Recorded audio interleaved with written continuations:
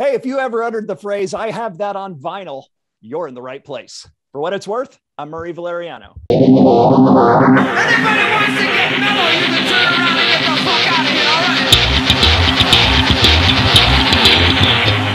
right? Welcome to the only music and comedy game show that matters. Today I have 3 contestants who will test their musical trivia knowledge and their quick wit, but only one will rise above the rest to be crowned the king or queen of rock. Let's meet our players today. Man, I am excited today. I'm excited for, I'm a fan of all 3 of you guys. I'm going to go right out and say it. I'm a fan of all 3 of you guys.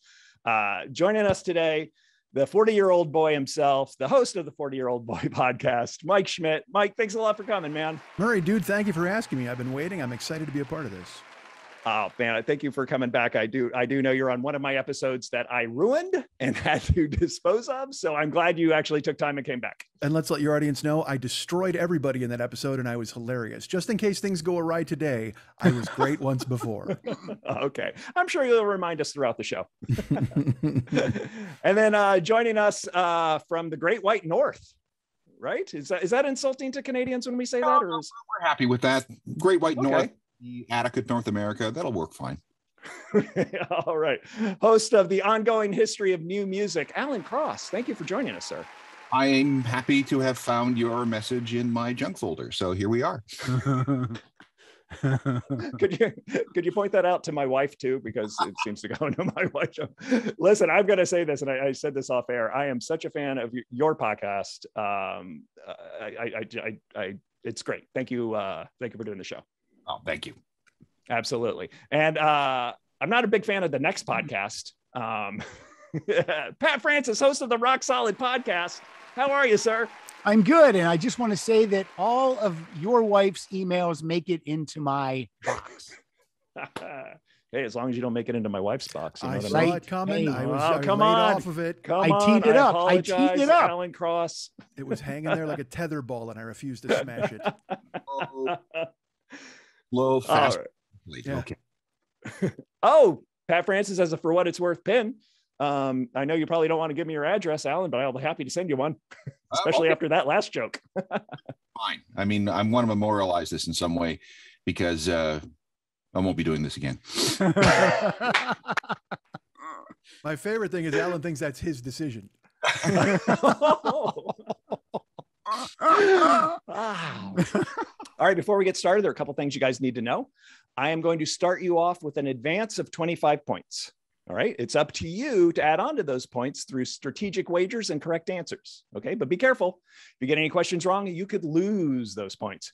Are you guys ready to rock? Woo! Yes, sir. Let's do it. Absolutely. Let's do it. Let's go to the rock wall.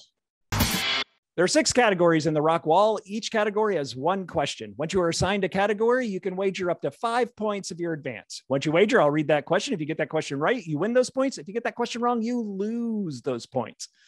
Let's see what the categories in the rock wall are today.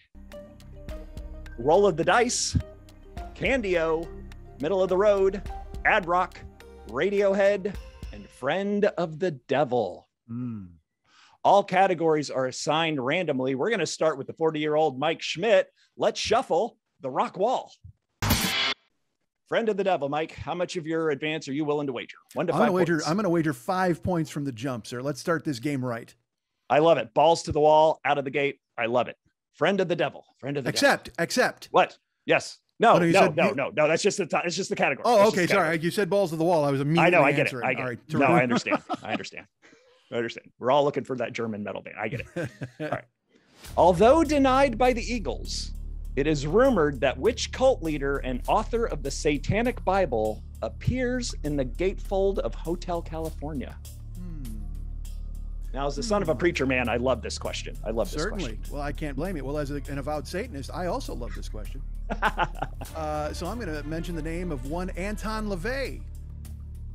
Oh, Anton LaVey, correct, sir. Excellent. Correct. Good job. That was great. I looked like Alan Cross knew that. Pat, did you know that? I thought it was Ted Cruz. All right, we'll take that. We'll take that. All right, excellent. 5 points out of the gate for Mike Schmidt. Alan Cross, up to you. Let's shuffle the rock wall. Roll of the dice. Alan Cross, roll of the dice. How much of your advance are you willing to wager? 1 to 5 points. Well, I can't be a pussy, so I'll go with 5 points too. I love it. I love it. Yeah. All right. Here. Well, that balls to the wall for Alan Cross. Roll of the dice.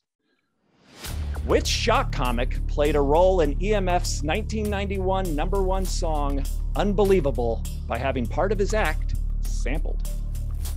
Wow. Okay, British band.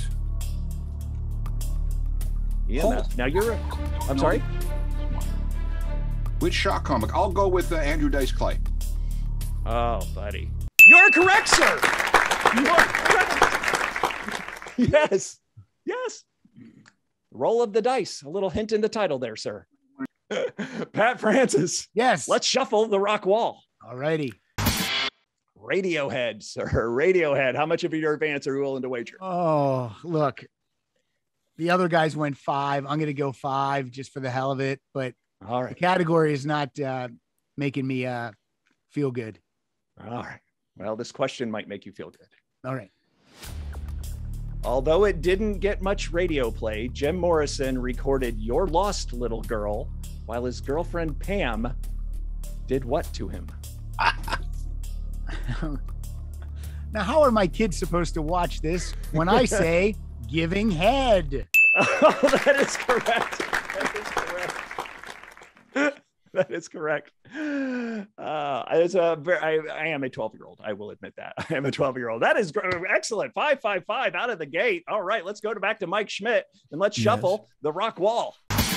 Candio, sir. Candio, how much of your advance are you willing to wager? I'm willing to reach. Well, is it multiplied or just 5 again? 5, 1 to 5, sir. 1 to 5. It is. Let's 5 it. 5 it is. Balls to the wall. Let's do this. Candio. Despite being considered rock and roll excess, but ended up making perfect sense, Van Halen notoriously had which color M&M removed from their green room rider? Well, you couldn't know this, Murray, but Van Halen, of course, my favorite band of all time. Is that really your band? It is. That's my favorite band of all time, literally. Oh, interesting. The first band that was mine, not my older brother, not my parents. That was the one that I found and loved on my own. And M&M's, surprisingly, the first candy I found and loved on my own. So this question This is perfect. could not be more of a layup. No brown M&M's. No brown M&Ms. So David Alan Cross gives you the thumbs up. Correct, sir. Correct. You are, sir, a perfect rock wall. Thank you, sir. Wow. Happy to do it. That story. Now, do you know why that story actually happened? I do not. Why is that, sir? On the story? I know. Okay. No, Alan, What is it, tell Alan? us. Oh, okay. Because when Van Halen rolled into town, they found that the promoters were not following the rules and the procedures outlined in their backstage rider. So they slipped this one in just to see if anybody was paying attention. They didn't really expect there to be no brown M&Ms in the bowl. They just wanted to see. They wanted to test the promoter to see exactly how closely they were reading the rider. Nice. Oh, that's smart. You know who else does that? Who's that? Cartographers. Mm. They design their maps and then they will put in fake streets. So when somebody uses it without copyright, they can go to the court and go, I'm sorry, Alan Cross Way does not exist yet. Oh my goodness. All I thought you right. were going to say they drew M&Ms in Luxembourg or something. I'm like, what the hell? Just brown ones. Just brown All ones. right, nice. All right. Excellent job, Mike Schmidt, Alan Cross. Let's shuffle the rock wall. Ad rock, sir. Ad rock. How much of your advance are you willing to wager 1 to 5 points? Easy 5. Oh, easy 5. Yeah. I like the confidence. Big dick Canadian confidence right there. Let's go. Ad rock. In 1967, Simon and Garfunkel performed at the Monterey Pop Festival. The same year, Art Garfunkel earned his degree in what from Columbia University? Okay, wait a second. What does this have to do with ad rock? He'll explain when you get it wrong. Art Garfunkel, degree. He wasn't a music guy. He was a literary guy. I'm going to go say that he was some sort of fine arts guy. Columbia University, writing. Sorry, that is incorrect. Ad rock mathematics. Really? Matt, at this time, I'm saying yes, but now I'm questioning myself. Okay, well, no, you're the host. You should know. I know. Ellen, don't say that. I don't. That's a good. That's a good question. Did not know that. All right. I'm going to go ahead and say it's true. Pat Francis, let's go to the rock wall. Middle of the road, right. Sir. How much of your advance are you willing to wager? Well, that's exactly how I live my life, middle of the road. So let's go with 5. 5 points. Balls to the wall. 5 points. Here we go. In what order do the Beatles cross the street on the cover of their 1969 album Abbey Road? Oh my God. This is going to be such a guess. All right. I think Alan's eyes lit up when he saw this. Okay. First is John Lennon. Second is Ringo. Third is Paul. And bringing up the rear is George. It's my final answer. I'm going correct, sir. I am going correct. Good guess. Well, it's my favorite Beatles album, and I have a coaster made of that album cover also. So I had to think. Please, more facts a grandpa would care about. Let me tell you something. The thing that was confusing me is I wasn't sure if Paul was second or third. I knew who was at the end. The caboose is Harrison, and the engine is Lennon. But then in the middle of the fun cars, I didn't know.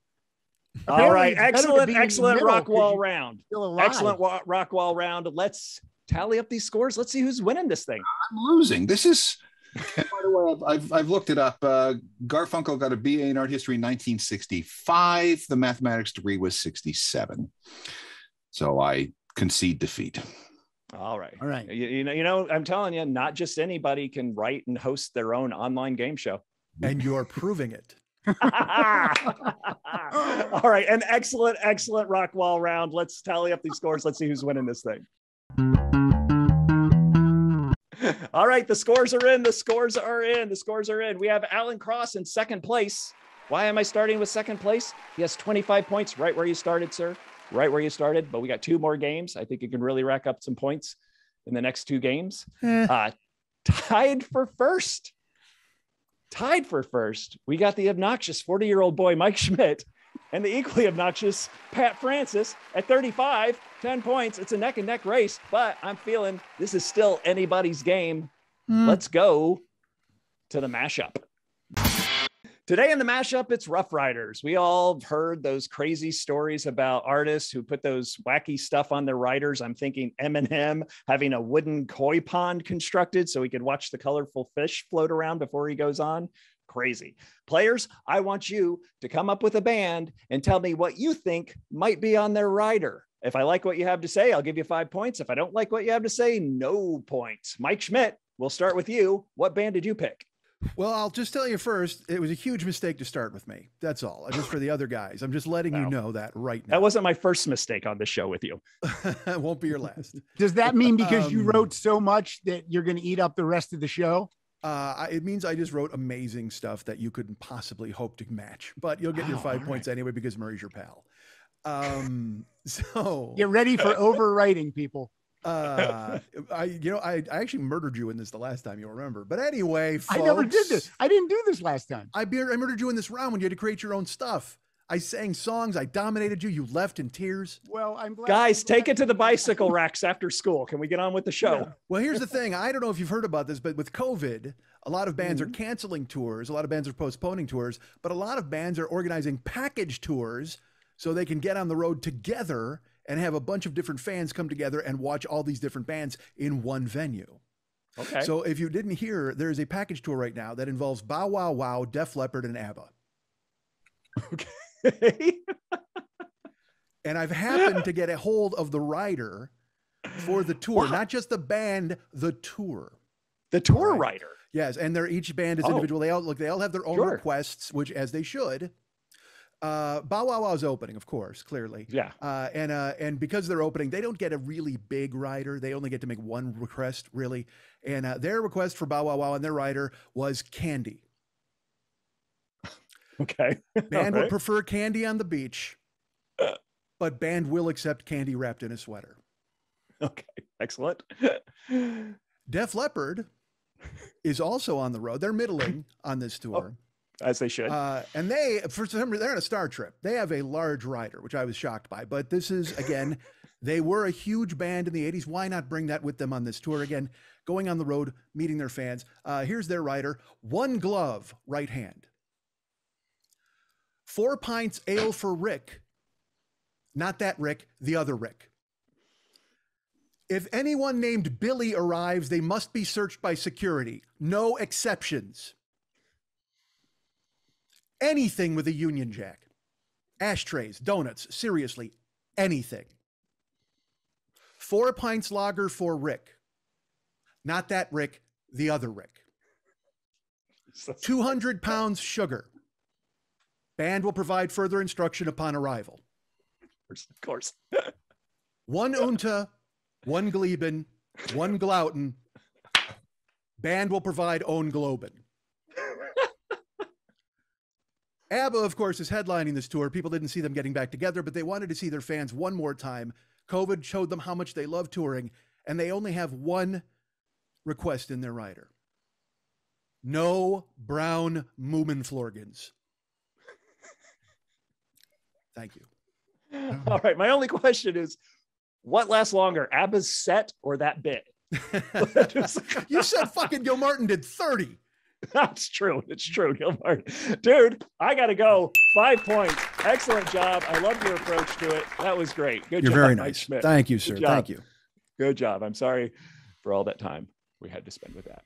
Alan Cross, sir. A band rider for which band, sir? Well, this will be for the Foo Fighters. And I apparently excellent. Misunderstood the concept here because mine is based in fact. Oh. And it is a question back to you. So I did some research of some actual Foo Fighters riders. These are legitimate, 100% real. And I've pulled out this particular question.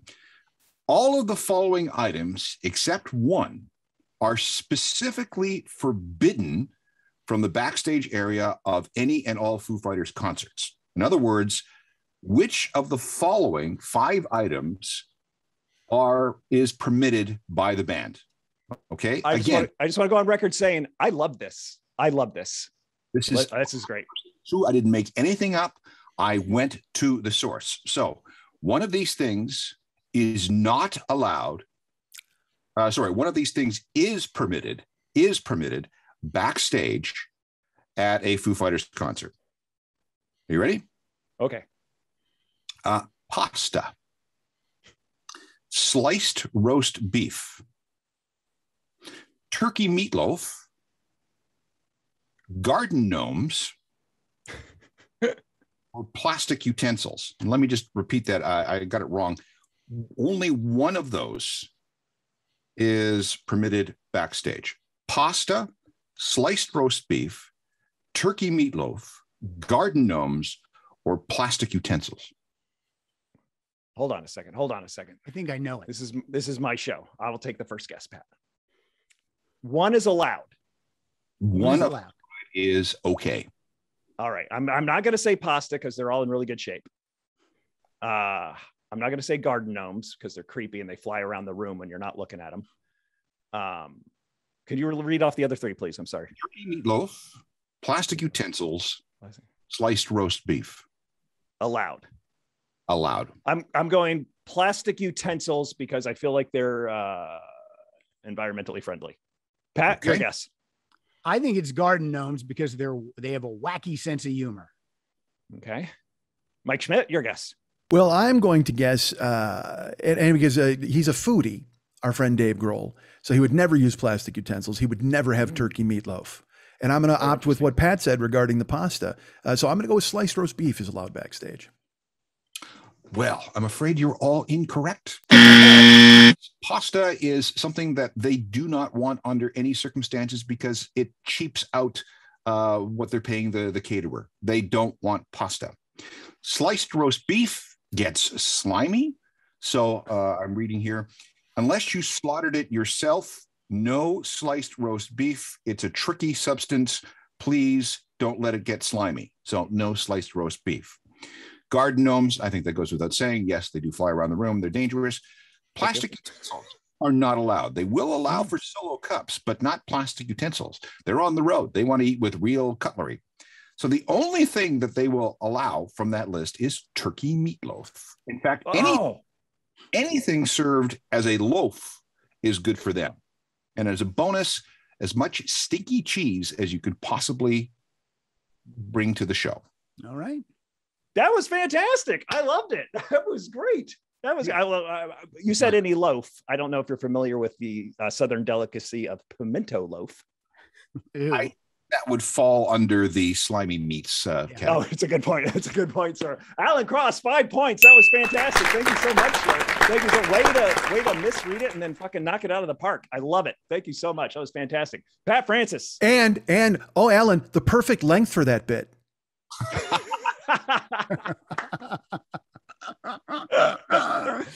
Pat Francis, what do you have for a band writer, sir? All right. So I chose, go ahead, Alan. Oh, I'm sorry. With a piece of sushi. Oh, nice. Oh, okay. All right. Not allowed backstage at the Foo Fighters concert. Pat Francis. I am going to check out the rider for a band called Huey Lewis and the News. Oh, all right. All right. I'm a fan. I don't think you're a fan, but I'm a fan. Oh, I don't know that I'm, well, let's see. Let's check out the rider and see. Then we'll decide. All right, Murray. The band's biggest album is called Sports, but ironically, the rider says they will only play songs without balls. Okay. So any song they've ever recorded. All right. One diss on Huey Lewis is your whole rider. One diss on Huey Lewis is your whole rider. No, I have more. Oh, okay. I'm sorry. Now the band will sign items after the show. Okay. They will only sign things that came from a medical supply store, like canes, commode chairs, or those pre-cut tennis balls that go in the bottom of your walker. Okay. The band wants 75% of the house seats have to be sold to dads that are 55 years or older, while the other 25% of the seats are held for Jimmy Buffett fans who are tired of rocking too hard. And last but not least, very important, no brown M&Ms in the Viagra bowl. All right. Although I disagree with your disdain for Huey Lewis in the News, I am a fan. I'm going to give you 5 points for that, sir. Funny, good spirit. There you go. All right. An excellent round of the mashup, you guys. An excellent round. It's a perfect score across the board on this game.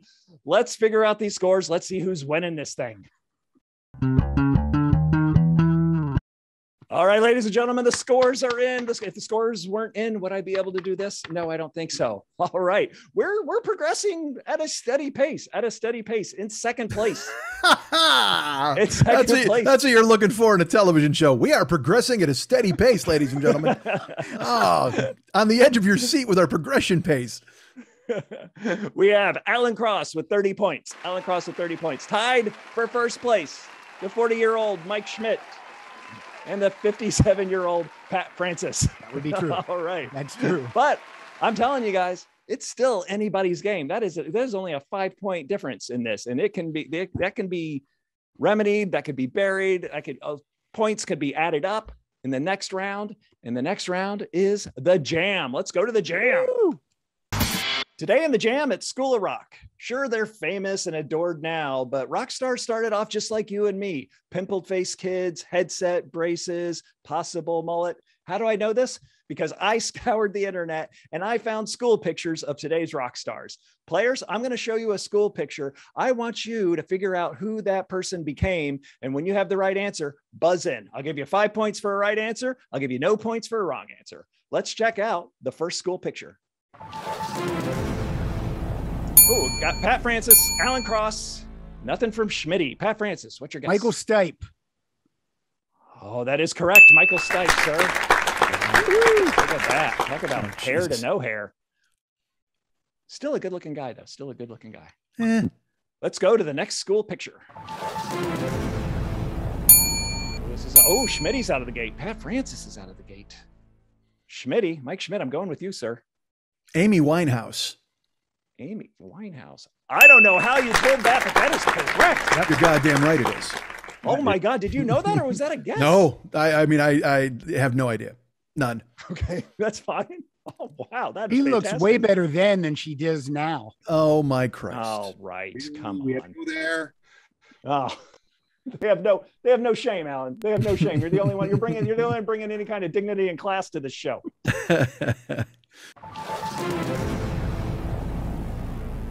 Alan Cross, Pat Francis, and nothing from Schmidt. What do you got, Alan? I think I'm wrong because I noticed he has a right ear. I thought that was Paul Stanley. Oh, that's a good guess. Is that what you're going with? No. Okay. Let him guess 10 names. So that can't be him. All right. Who are you going to say? I'll pass it along to somebody else. Looks like Pat Francis is in there. Murray, I will tell you that this gentleman enjoys love in an elevator. That's Steven Tyler. It is. Look at the lips. Oh, yeah. The lips are the giveaway. 5 points for Pat Francis. Look at that physique. Jesus Christ. He's older than all of us. Yeah, well, that'll keep you nice and thin. It's true, too. I suck at this. I have facial blocks. This is the worst possible category for me, and I'm going to have to do a lot of explaining to people as to why I suck so much at this. Oh, I think this is a tough one. This is a tough one. We got one buzzer in with Mike Schmidt. I buzzed in. I know, but are you going to say anything, Schmidt? Oh, all right. Yeah, I thought you had to call on people and stuff. That's cool. Yeah, one buzzer in with Mike Schmidt. You know what? I'm going to go with Kelly Clarkson. Oh, that is incorrect. Ugh. Alan Cross, you're second. Belinda Carlisle. That's a good guess, but that is incorrect. Can Pat Francis pull it out? I'm going to guess Natalie Maines. I got to say, two of those were great. I don't know, really, Schmidt was kind of blue, but that is incorrect. That is Wow. Gwen Stefani. Nice. Gwen Okay. Stefani. What happens when you have a lot of surgery? Okay. Oh. There we go. Out of the game. I can't believe nobody's buzzing in on this. I did. There it is. Pat Francis. This guy loves to record songs while he's getting head. Jim Morrison. It's the eyebrows and the forehead. Yeah, now that I see you say it, I see it. Let's go to the next one. A few more. Let's go to the next school picture.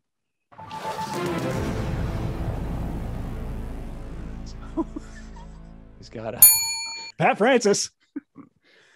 This guy's favorite drink is a rusty cow. That's Murray Valoriano. That is me.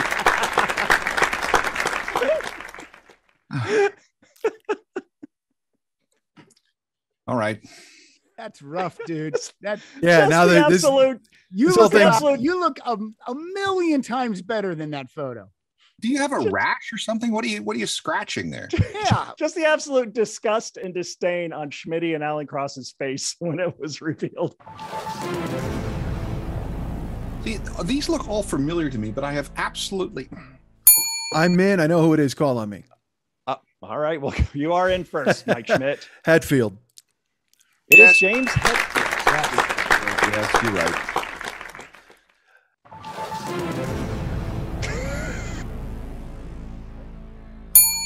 We got Pat Francis. I'm going to say the worst live singer in the history of rock and roll. That is the fat fuck known Oh, Jesus. as Vince Neil. Oh, it is. We're just going to call him Vince Neil, but yes, keep your opinions of Vince Neil down. So I yes. hate him. All hate right, Vince that's Neil. fine. We don't want to hear that. All right.